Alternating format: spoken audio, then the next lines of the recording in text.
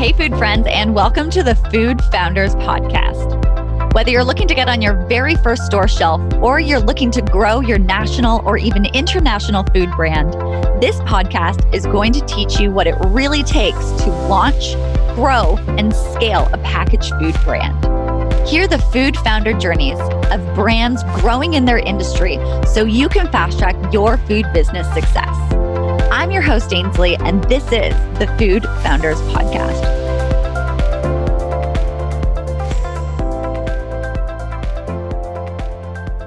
Hey, food friends. Welcome to the Food Founders Podcast. I'm your host, Ainsley, and today I'm thrilled to have Megan Riggs of Crunchy Hydration with us. Megan, welcome to the Food Founders Podcast. Hello. Thanks for having me. I'm so excited to be here virtually. Yes. I am really excited to hear more about your story and have you share your story before we kind of kicked off. We're on video for everyone listening. So Megan, of course, is hydrating herself today during this call. What are you drinking right now, Megan? What version? I am drinking the Energize. So that one is mango. It has organic green tea, a little bit of L-theanine for your brain and cognitive function.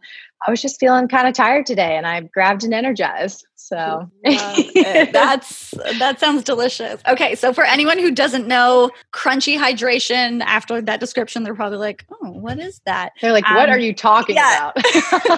Tell us, what is Crunchy Hydration? Yeah. So Crunchy Hydration is my baby. It's my boyfriend. It is my business that I started last year. It is a sparkling herbal water company. I struggle a lot with anxiety and bouts of depression, and we can go on and on into the background of how it really got started. But my goal with it is to just provide a truly clean beverage that helps obviously with hydration, stress, anxiety, and it just makes you feel good. Like every time I grab one, I just kind of close my eyes and meditate. And I'm like, this is my little moment with myself. Yeah. So I want to share that with everyone else. Awesome. I love that. I love the food industry for the fact that people create products that they just needed in their own life. Can you share a little bit about, what got you to start this? Like you talked about, dealing with anxiety and depression, like you could have done a number of things to kind of combat that and help other people. Why'd you choose this beverage? Talk to us about the beginnings. So I am based in Virginia Beach, Virginia, born and raised here, grew up super small conservative school, went to University of Virginia, and then I moved out to Los Angeles, had an awesome job, fresh out of college, making all of this money, doing very well, managing, the whole West Coast operations. And seemingly from the outside and society standards, you would think, wow, this person's doing great. But it was just, I was going down kind of a rough path and I would wake up every day and it was truly like hard for me to get out of bed. I was sleeping 16 to 18 hours a day. I would get anxiety before calls and would cancel all the time. And I went to my doctor and was like, this is not normal. What's wrong with me? And immediately they just tried to prescribe, a list of medications. They're like, well, you're sleeping too much. We think you have hypersomnia, so you need Adderall, and you might be depressed. So we're going to prescribe you this. And I mean, it was just a laundry list of things. And I left and realized there has to be other options. So I had what you would call maybe a quarter life crisis. I gave away everything I owned and just me and my little backpack and bought a one-way ticket to Thailand. And I was like, you know what? I'm going to find the way, and got really into Ayurvedic medicine, holistic herbs. It was such a simple life. I would ride my little moped, like vrooming around to teach English at a school and would get a juice on the way, was eating plant-based, doing outdoor activities. And I was so happy. Like it was just simple. And I remember calling my sister and I was like, Kelsey, I'm starting a juice business. Like I figured out what I'm going to do. So I moved back to Virginia Beach and opened up Crunchy Carrot, which is kind of how the whole Get Crunchy theme started. I had a really bad juicer and there was literally like pulp and crunch in every bite. So it's good. That's how the Crunchy Carrot started. We would work with local farmers and other women-owned businesses, but that business just took off and I wasn't ready to scale it at that time. And so I found myself back to having stress, I'm sure you know, with starting businesses, and then kind of found myself being like, all right, get back to what you started this for, like your mental health, serving others, nutrition, self-care. And so I got back into the Ayurvedic medicine and adaptogenic herbs, and was selling my juice at this local brewery. And they're like, well, we have this amazing production facility. And it was just such a blessing, like literally thought of the idea with them and started it like a week later. So that's the long story of how it all started. But yeah, the blends that I started with, it was literally just what I had taken based on the fact that I knew I have struggled with anxiety. So I'm going to take these adaptogens. I'm going to take these nootropics, and those were my first two blends. There was a calm and an energize. And it just grew from there. That's such a great story for like so many reasons. And it must have been really freeing at the beginning to be like, hey, I'm going to go like honestly try and find myself. And yeah, it's funny, some people go and do that seeking the business solution, and other people just go and are seeking like their self solution. I think most times you get both. Whether you're looking for them both or not. And what a great like natural progression to having the product that you have today. And it was just blessed, like coming back and having the support from the community, and realizing that so many people, as I started to share my story, also suffered with anxiety. And I was teaching with the juice nutrition at schools, and my lavender rose lemonade is good for stress. And these little fourth graders were raising their hands being like, I have anxiety. And it just broke my heart to think how our society has shifted, because, you know, we're constantly plugged in. Our phones are ringing 24/7. We have, like, even owning a business, it's like I have 25 different ways to check notifications. And so I have to check myself all of the time. You know, I drink 4 of these a day. So it's just, yeah, I don't know. I love it. I could talk about it forever. Have you found that sharing your story, it's connecting with people? Was it difficult for you to share it at the beginning? Oh, totally. Yes. I just wanted to hear everyone else's story and help them and find a solution for them. And it was honestly, even until recently, like 4 days ago, when I posted a picture of myself and an introduction on my Crunchy Hydration Instagram, that's the first time since starting my business in a year. So it's definitely hard for me to publicly, you know, this is my first time doing a podcast and just telling people, you know, here's how I got where I am, and here's, you know, how I hope that I can help you. But I'm definitely getting more comfortable with it, because I realized that's what else is the purpose other than sharing your story and hoping that it can help someone else. Yeah. I think you just nailed it there. It's like we do it for ourselves, but for everyone else as well, right? Like I always say, like if you have a product like yours that is truly able to change people's lives, it's like you owe it to the world to like share your story as much as possible, grow it as big as possible, because you know that it can have an impact on people's lives the same way it has on your life. Yeah. And like 2 weeks ago, I was delivering to a couple of the teachers in Virginia Beach. They placed an online order and I dropped it off, and she emailed me saying, you know, my son brought up the waters to his quote unquote teacher. And she was like, I almost cried. Like, it's just been so tough. And your waters are what have gotten me through. She was like, my stress levels have been through the roof with virtual teaching. And she was like, I can't live without them. And that's what makes it all worth it. And knowing that it makes a difference. Really, and it's fun. It's so fun. Like I just craft. I'm a mad scientist. Like yesterday I wanted to do a fun winter blend. So I'm like, okay, rose hips and hibiscus and cinnamon. And I'm in my kitchen just playing around and trying to get the vitamin C content up, you know, just from the herbs. And it's just fun. Like literally you can come up with an idea, start a business and run with it. And it is whatever you make it. Okay, that you make it sound so easy, but I'm sure there's people listening being like, I have this magic formula that I know my family loves and I've been wanting to like bring it to the market, and they've been so afraid. Like what is it that you think can help people take that idea and actually bring it to a business? I would say for me, it was just expressing that interest with friends and family. And the more you put that out there and you visualize and talk about it, like I know that I'm starting another business launching in Q1, and the more I talk about it, I'm like, all right, we're going to do it. And realizing that that is your purpose. And there is like, if you have an idea, it's probably a great idea and run with it. You're going to fail, but something will come out of it and you'll learn something and it'll probably be great. Absolutely. So just do it. Just do it. It's so true. It's like, yeah, there's going to be ups and downs, but you're going to be a different person at the other side of it, right? Yeah. And just like the more you talk about it and put it out there in the world, that's how I got the connection with the brewery. And then it turned to connections with distributors. And then it turned to connections with Whole Foods. And it's this cycle of putting good things out there, letting people know what you want to do. And at the end of the day, I believe that everyone wants to help each other. So I'm like always trying to connect people. Anytime someone comes to me with a business idea, I'm like, all right, let's go. Let me figure out how to help you. That's so great. That's one of the things about this industry too, which is beautiful. And you've seen it from like day one in terms of everyone just wanting to help each other in the food and bev industry, which is fantastic. And then your consumers get behind it as well. And you don't know what's going to lead to what. Yeah. Or my first beverage conference that I went to, I was terrified. I walked in there, I'm all nervous. I have my cute little tie-dye dress on.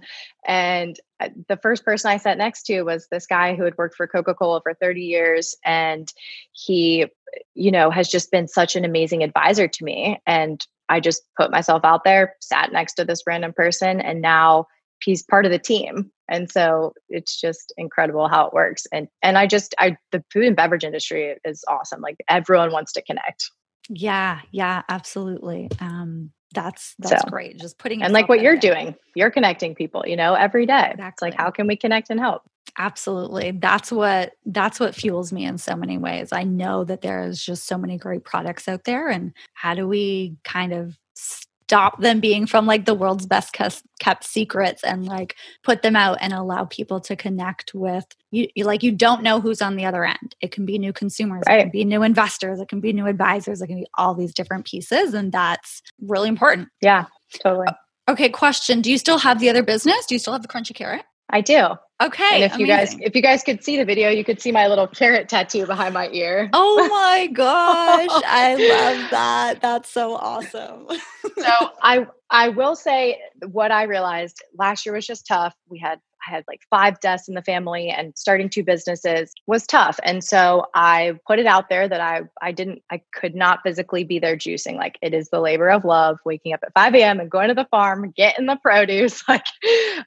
So I've licensed that brand to a cafe where I was making the juice, and they make it, and I get a profit from that. And so I'm still a part of the creative process, and I help them, but I'm not actually physically, carrying hundreds of pounds of carrots every day. You're probably grateful for that in some ways. I'm very grateful. Has there been a lot of overlap between that type of business, like having a restaurant or like a pop-up? What would it be? Would it be like a juice stand? Like, I'm trying to envision it right now. Okay. So it's really, I'll send you a picture after. It's this really beautiful old house, like hundreds of years old. It's green, and they converted it into a farm to table restaurant. It's on the water, lights strung everywhere. And I rented out the bakery side and used the commercial kitchen there and was juicing, and they would sell it through the restaurant. We would do pop-ups in the back and sell produce. Like, it was a vibe. Cool. Oh yeah. You just painted this like beautiful picture for me. So this is great. So that to a canned functional beverage company, a lot of overlaps, a lot of differences. What do you think was one of the new challenges that you had to overcome and new learnings that you had to overcome moving from one business to the other? So that is a great question. We'll start with Megan's first canning run. So my first 2 flavors were the Calm and the Energize. And, it was just me. I literally started the idea and then launched it. So we just kind of really dove into the deep end. And my first 2 flavors were raspberry and blue raspberry. And it was a little bit of a disaster. So I had to learn that I think something's great, small scale, but when you're taking it to a massive production facility, I had to get my organic flavor chemist involved. I had to, figure out the balance of electrolytes and Himalayan salt to make it, shelf stable and taste good. And it it wasn't just me. And now it's opening up to, okay, like let's get it perfect and get the packaging right. In Virginia, there's just regulations with the Department of Agriculture. So there were those obstacles to overcome. I mean, every day, I mean, even right now, I'm having to deal with the national aluminum can shortage. So there are always challenges, but I'm like, all right, what's it going to be today? So, but yeah, my first canning run was a mild disaster, and it's so funny to look back on. That's like part of the journey though, to like be able to look back and be like, oh my gosh, look how far I've come. Right. Right. Every time. Oh yeah. Driving. So I canned it all. I had to get it to a warehouse. So I used the brewery's box truck. So I'm like, in my little romper driving a box truck with, 20,000 waters in the back. Half of the pallet fell over. There was mango energize squirting everywhere. I mean, it's entertaining. Oh my goodness. And I love that like you've still stuck through it and you're so like joyous about it all now. And you can like just laugh at it, You're like, all right, what else are you going to do? Right? Come on. I think it's hilarious. Everything that happens that's a slight disaster, I'm like, this will be a good story one day. Yes, that's such a great way to look at it. And you just have to learn. Exactly. It's all learning, right? And you haven't been where you are right now ever before. So how on earth are you supposed to know how to figure it all out, right? Right. And going from small little juice like that I have complete control over, making the juice. I know where I'm getting the produce from the farm. I'm directly selling it to the customer. I'm doing farmers markets to now I'm jumping into the beverage industry, which is, can be slightly intimidating. And there's not a lot of young women that are starting beverages and pioneering, something where I have 4 different SKUs. Some have caffeine, some don't have caffeine, some have CBD, some don't have CBD. And it's just, I'm still learning, how to market and how to get out there. So yeah, no, that's great. And you're right. There's not a lot of, young women necessarily doing this. So it is tough to find those, you can find mentors everywhere, obviously, but to find people who have really been in those shoes to be like, hey, I haven't been there before. What's it like? And I just also want to like call out, like you opened with kind of sharing your story about this life before. We're going to call it pre-crunchy Megan. Yes. Where, stressed out, anxiety, depression, and there's none of that right now. Like listening to you are just full of excitement. It's almost like it's obviously the ingredients have helped. Obviously your lifestyle helps, but it also sounds like, finding something that you're truly passionate about and diving headfirst into it allows some of those feelings to change sometimes as well, which is, I don't know, correct me if I'm wrong. I hear pure passion from you. I mean, that's how I feel. And I'll go pitch it to a distributor or even just talking about it. And the people, that are listening, they will come over and say, what are you talking about? Like, you're so excited about it. I want to buy some. So I love being able to do what I love. And like I said, you can literally craft anything. And we're going to do a slight rebrand coming up and do some chakra inspired beverages and hydration packets. And it kind of fuels like this excitement of how else can I change the status quo, or not change, but challenge the status quo of what currently exists and provide greatness to nourish the community and to make us all think about what we're doing day to day and live intentionally. Because for me, when I was in Los Angeles and I was going down a certain path, it wasn't mindful living. It wasn't intentional. It was me, and like also avoidance, like I sit here in silence and I meditate and I like really dive into what does my soul need? What does, how am I making a difference? And I just feel like that's so important to change our mindset and perspective and to just kind of slow down a little bit, which has been nice with COVID. I feel like we've all been forced to slow down. Yeah, absolutely. It's a little bit of a blessing sometimes when you can look at it like that. It sounds like there's a lot as a founder that you really lean on to help you do all that you need to do, because I know there's like 25 different hats to wear all the time. Can you share a little bit more about some of those practices that help you stay grounded and focused on everything that does need to get done? And how do you manage that? Yes. So every day I wake up and 100% I do my morning routine. So whether it's tea or hot water with lemon, I have my little acupressure mat that I use. I, during COVID, bought this silly $100 portable sauna that I sit in and meditate and do my affirmations. But the number one thing is my morning routine. If I'm not doing it, you can tell. Yoga. I've became a yoga instructor. So I teach hot yoga. I love doing yoga. I love the community that comes with that. And then, yeah, so morning routine is critical. Like I write down, I do a little devotional, journaling, tea, acupressure mat, some stretches, hot yoga at night. And then what else was I going to say? Yeah, honestly, for me, also spending time with family. So realizing that it's because I love it so much, my life literally became 24/7 crunchy where I didn't know how to stop.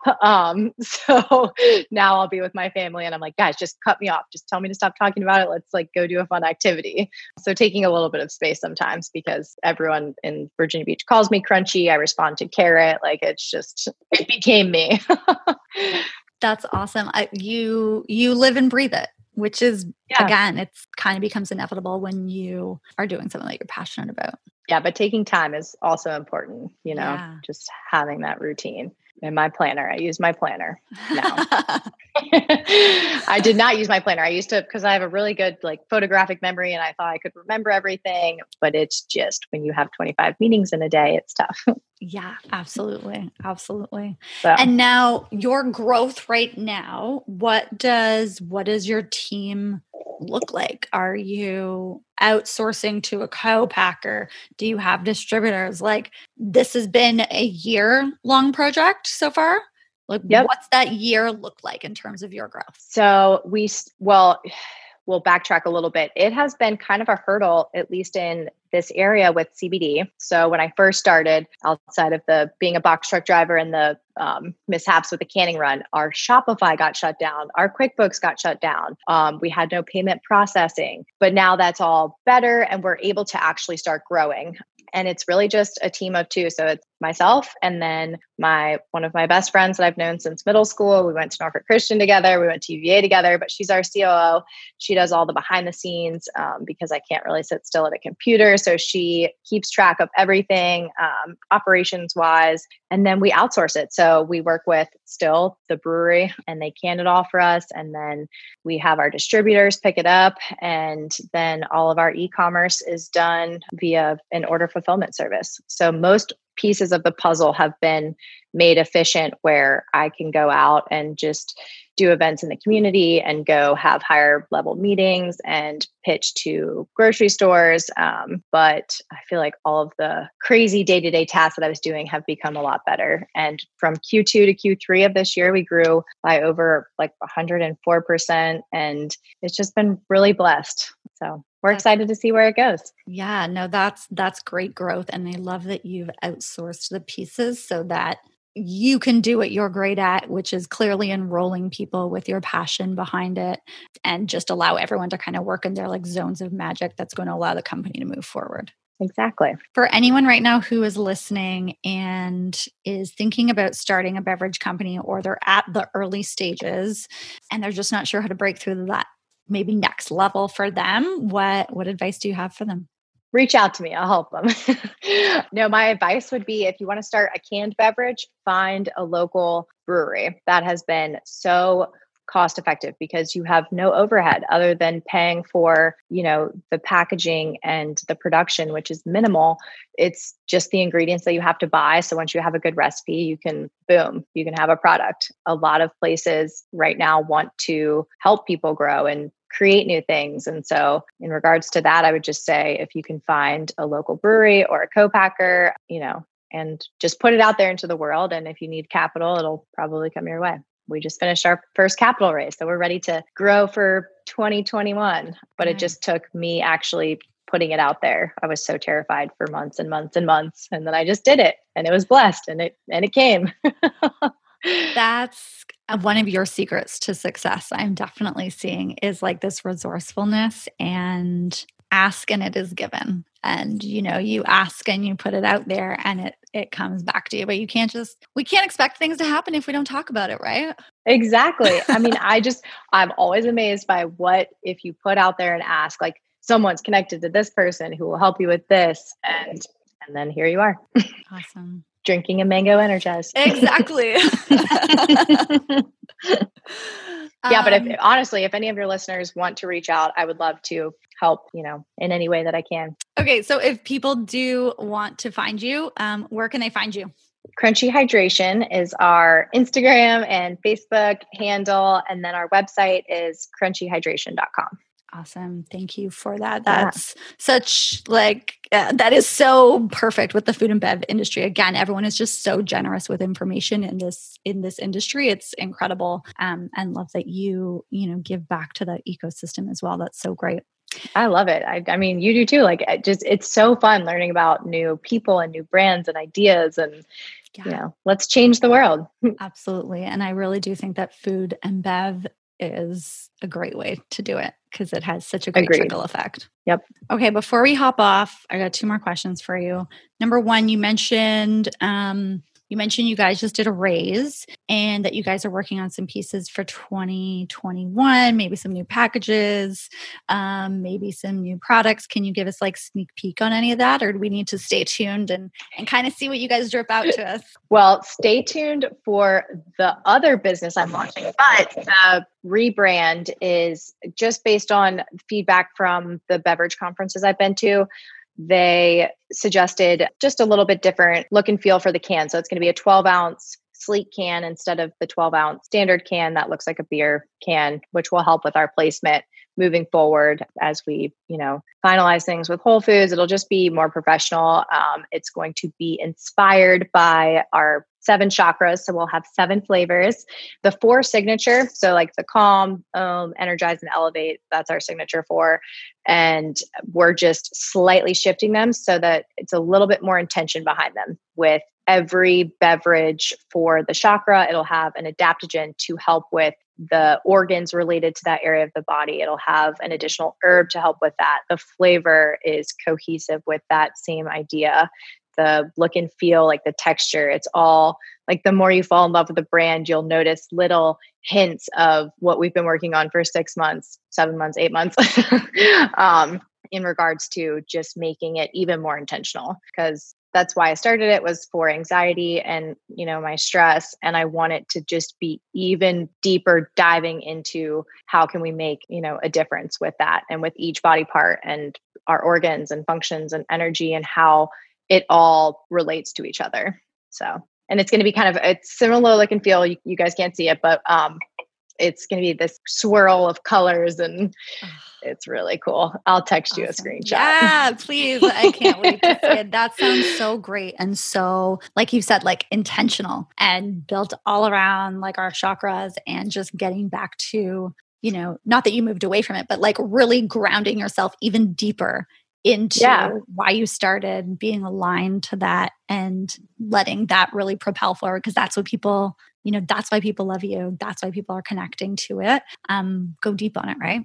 Yeah. And it doesn't even say anything on the cans about the chakras, but you'll see as you try each of them that there's so much research about, how this Shashandra berry and Eleuthero and rosemary, and it's just, they're so good. We're working right now with the brewery and we're doing small, little kegs to test to make sure the flavor is right with the new adaptogens. And it's just, I love it. I can't wait for you guys to try. Yeah, absolutely. Okay. So where can people go and get your product right now? I'm sure all those listings will be carrying, the full lineup once that they're, the new flavors are out, but where can people go and find you right now if they want a can? Yeah. So right now like I said, we're based in Virginia Beach, Virginia. We're distributing to all of Virginia, North Carolina, South Carolina, up to DC. And then we ship anywhere in the US. And then we're working on expanding shipping. It has been difficult with COVID, but we're getting there soon. So you can order online if you're not, in those 4 states. Awesome. Okay, cool. Thank you so much for But in sharing like all of in this. 6 months, you'll see us in everywhere. So stay Amazing. tuned. Stay tuned. Absolutely. I have no doubt that you guys are going to continue to grow and, be able to share your product with more and more people and help people with not only being hydrated, obviously, but really help heal their bodies. And, food can hurt or heal us. And this is a great product that truly has the ability to heal us. So thank you for taking that quarter life crisis journey all the way to Thailand so that you could end up at this point here and sharing this with more people. And I'm excited to watch you grow, Megan. Well, thanks for opening the space to help me share. I was like a little bit kind of nervous and excited at first, but I'm so glad we did it and I'm so grateful. So thank you. Yeah, no, you nailed it. You're a natural and you better get used to it because I would imagine you're going to be sharing your story in lots and lots of places as we watch you grow. So thank you for sharing all of this and for inspiring everyone listening today. Yeah, thank you.